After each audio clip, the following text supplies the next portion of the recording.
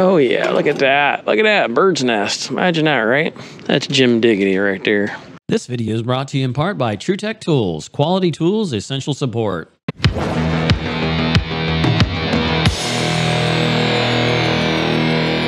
What's up, guys? So we're going to take a look at some unit heaters, a total of 4 of them, that are inside this big old warehouse right behind me. I see a bunch of bird's nests from what I've looked at so far. All right here is one high-tech, non-digital thermostat. All of them I've turned on and they have all started to fire off, which is not good because, like I said, there's combustible bird stuff in there. So you've got one heater right there,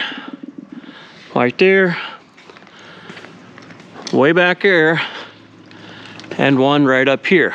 And thermostats are spread out all over the area. We've got our nitrogen tank here. We're not running a regulator, but the big thing is if you ever do this, make sure you don't use an end that can be stopped on the end because that's potentially 2,500 to 3,000 PSI and it could blow your eyeballs out if it was to break. So it's not really smart or advisable to do. Over here is our lift. Thank goodness they've got one because I don't think we get up there very easily. Woohoo! All right, that puts us straight up in the air, nice and beautiful. All right, super duper. Let's get started, shall we? We've got a potentially standing pilot here, which is mind-boggling that they are still staying lit. Get our small Phoenix light out, that'll help out. There we go. We're in October right now, so it's getting ready to get cold, getting down to the 50s at night already. Just what everybody's looking forward to. Oh yeah, look at that. Look at that, bird's nest. Imagine that, right? That's Jim Diggity right there. Jim Diggity in the house. High-tech redneck stuff, bud. What's crazy is the pilot is still lit. This thing can go up in a blaze of glory really quick. Sorry, but I'm not going to go out of my way to get that just fancy. Probably some disease or something in there, but it's all good. That don't seem like it comes off very good. Usually you can pull 2 pins and they just drop, but of course that don't seem quite the case with this. I think she's locked in there. Yep, she's locked in, so we gotta take this back panel completely off. There we go. And that was a brilliant design by the manufacturer. You can't remove that. That other stuff in the way. Super duper. Okay, what I usually do is I blow all the dust out of them, blow out the burners, I blow out the pilot. That way it gets all the crap out of it. And usually you're pretty good to go after that. From what I'm seeing, we got majority of the bird nest out of there. Well, it's not bad, Liff. I've been over. No, this is actually a pretty nice one. I think I'm gonna wire tie that bottle in place. That sucker gonna end up falling over and blow my head off. There we go. Yep, nice. And now we're secure. Now we're OSHA standard. We're all good now. Hold. Look at that nice clean pilot. Looks like it's staying lit. Rotator back to on. Do you want to go ahead and turn the thermostat up on this one? I will. Actually, let me check the heat exchanger real quick. That make sure that's all right. All right, so we can check up there. I don't see anything up there on top. And we're gonna check this heat exchanger here, make sure we don't have no cracks down the center, because usually that's where they crack at. Horizontal. There's a little speck of something. Nothing there. I mean, the cracks, for the most part, ain't going to cause a CO issue in a building like this, but it could cause a possible fire issue, and that's not something that we want. It appears to me, going across the top, back sides, that is probably fine. All right, yeah, if you want to go ahead and turn it on, let's see what happens here. Let's see if we got power on that transformer. Same thing we do with the solenoids, it should work. Go to amps. I've got power on it. See how I got some amperage there? Yeah, I got power on it. My transformer's live. Jump this sucker out. Bypass that. Want to come on. There is a limit switch there, if you see that, but that is in line with the thermocouple. Gas valve's got power to it, but nothing's happening. Let's unhook one of these and see if it does a click. Never have liked these where they intercept the thermocouple. This limit's tripped, but even then, well, it wouldn't be a limit trip. Got power. 28 volts. I don't carry these on the truck anymore like I used to. See if this limit up on top opens up. It should take the thermocouple or take the, knock the pilot out.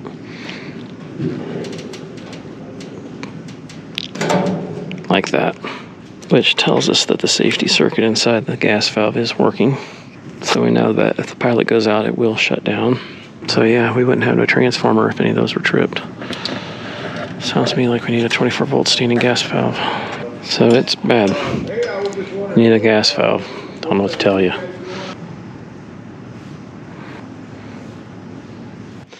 I'm just gonna go ahead and turn it off with the gas valve, or the gas stop. That way it don't kick on later, malfunction or something stupid. Yep, that'd be bad.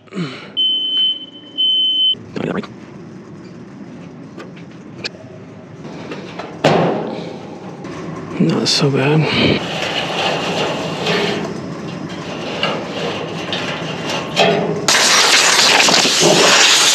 Air, or is that nitrogen? Nitrogen. Let's go ahead and turn this one on. It's to the left of that door. Look at that. Look at them beautiful flames. Beautiful. We just loosened the 2 nuts, or sip screws on the side, up just for a click. Hopefully the fans all work. Motor is freaking. Yeah, it tripped limit. Everything you got here is broke. Yeah, what we call you, I guess. Man. Yeah. That's maintenance issue there. Yeah. Same thing. These are all the same. Well, I thought I heard a click, so I'm pretty sure our snap disc for our fan control's good. Is that the only breaker box back here in the back? Yeah, this is the only breaker box in this building. Okay. Tell you what, I'm gonna put a meter on this, and you flip them until we find it, and that way we know for later. Okay. So let's go ahead and check it with our meter, just to make sure nothing worse than ordering a motor and it not be what's really wrong. Yeah, that's it. Go ahead and kill it again. Okay, well, we know for a fact Aroni, that's the problem. So we'll go ahead and put those back on, and we'll leave the cover off so it makes it easy. We'll just, and who knows how long it's going to take to get back, so we'll write on there bad motor. Bad. Boom, boom, boom, boom, boom. That way you know for certain in case you forget. There ain't nothing worse than forgetting. Sometimes when you got this many of them. Let's go ahead and drop this turkey back down. There we go. Very good. Right? Pilot's still burning. Yep, all of them the pilot's been running.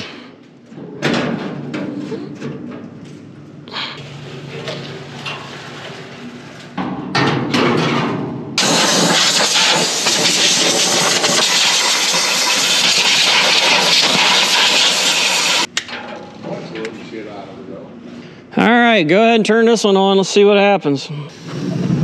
Yeah, it must be on a different burner or a different breaker. Oh, that's good. Yeah, a little bit of leakage there on that pilot tubing. That's nice.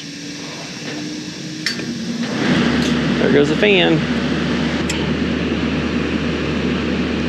So we can tighten that up a little bit. There we go, beautiful. Let's go ahead and swing this turkey down. Down, down, down, down. It's kind of cool. I like this thing. It's pretty nice. Yep, he's in there sleeping. Permanently sleeping, I think. He got his beak caught in there, and yeah, he's not doing so well. Not doing so hot.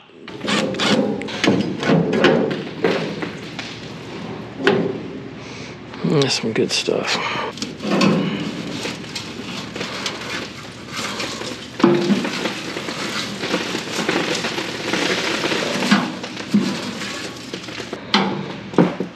This one kind of burned some stuff up. Yeah, he was working a little overtime here on this one. Yeah. Oh my God.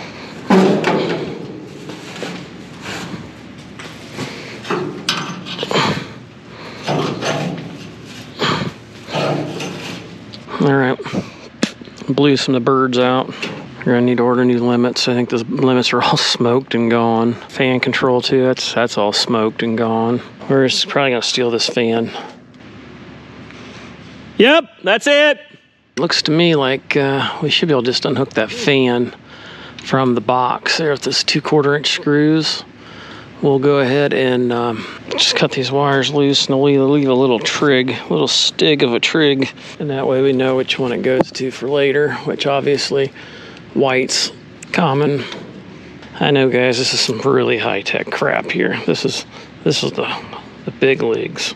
Robbing Peter and paying Paul, making it go. It's not even hot out or cold out, but if it's like all the other crap that we can't get half the time, there's that, and we'll switch this around and we'll yank the fan right out of there. That's not too bad. Good old Resner. I mean, they make some good stuff. At least they used to. I don't know so much anymore, but yeah. There we go.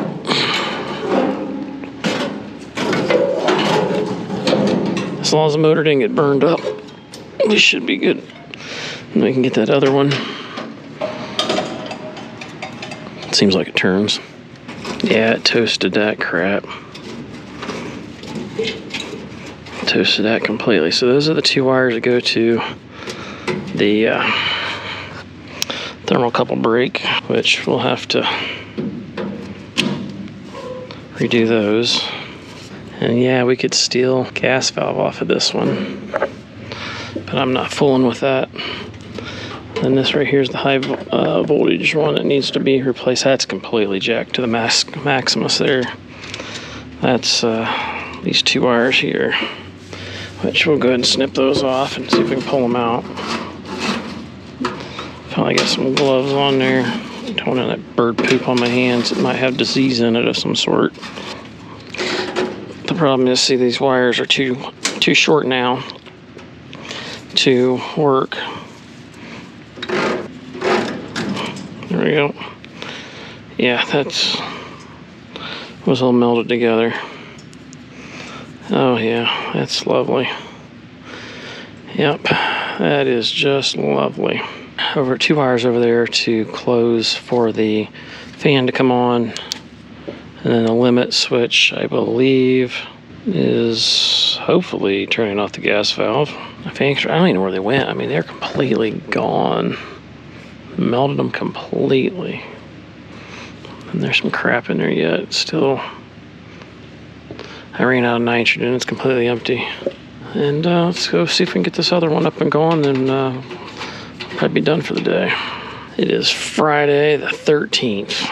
Hopefully this one's turned off still.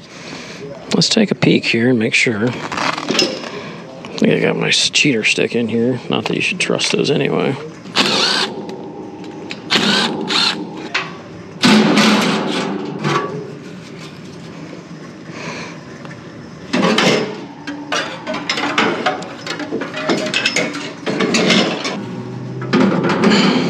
The fastest motor changes ever.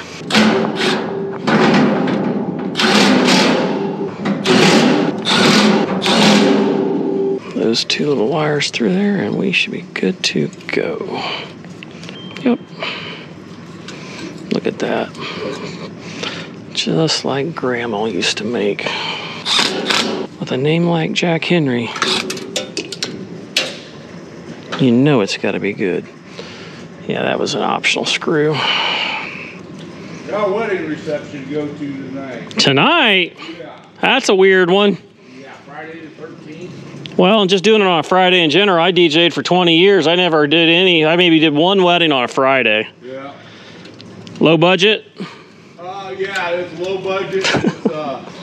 We got flames. We'll see whether we get fan. All right, so fan didn't start. spun it, went the wrong direction, and needed a capacitor. So we're gonna drop it in there and hope that it works. This is that transplant one.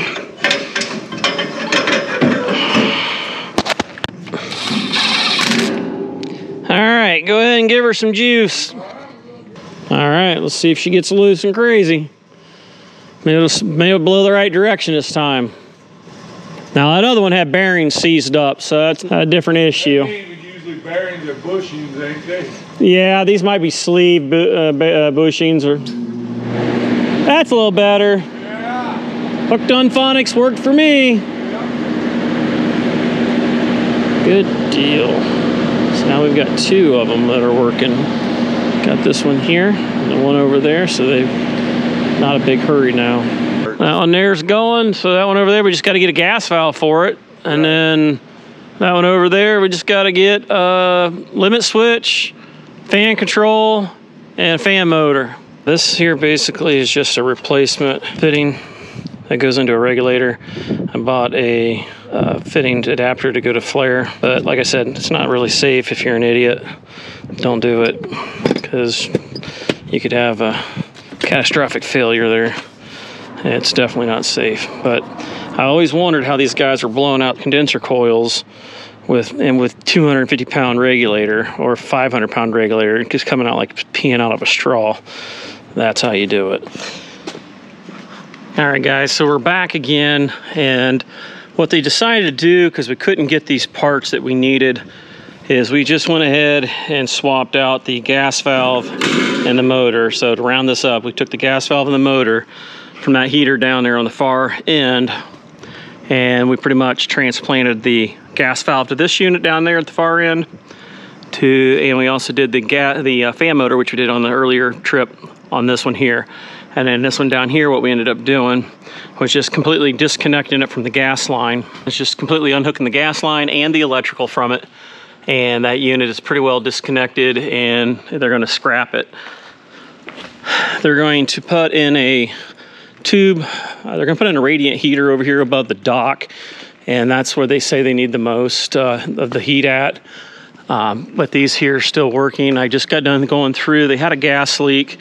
So I just went through with my Inficon combustion and did not pick up anything. So I don't think they really had a gas leak. I think they could have either had a forklift that wasn't working right or what, but this here's what I use for R290, and I use for my combustion leak testing, which is the gas mate by Inficon. Runs on 2D batteries, so they last forever, and when they do go bad, you just replace them.